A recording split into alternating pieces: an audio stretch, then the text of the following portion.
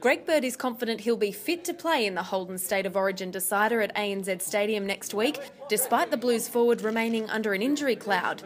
Bird watched on at training on Tuesday with his foot still in a moon boot after scans on Monday confirmed a small ligament tear.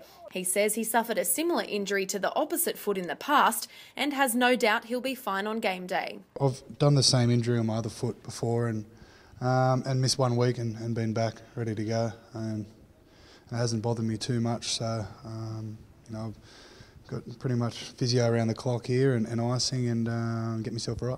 Blues newcomer Boyd Cordner is training with the squad as Bird's potential replacement, and Aaron Woods is on standby to replace Paul Gallen if need be.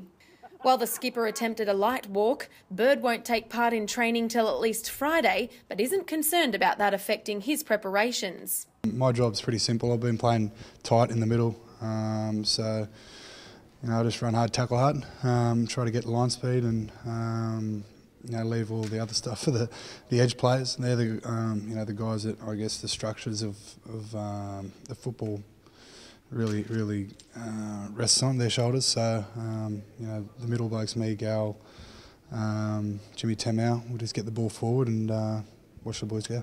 The remaining squad got stuck into training with just over a week to go till kick-off to the do-or-die clash. Queensland coach Mal Meninga has named the same side that took down the Blues in Game 2 to grace ANZ Stadium on July 17.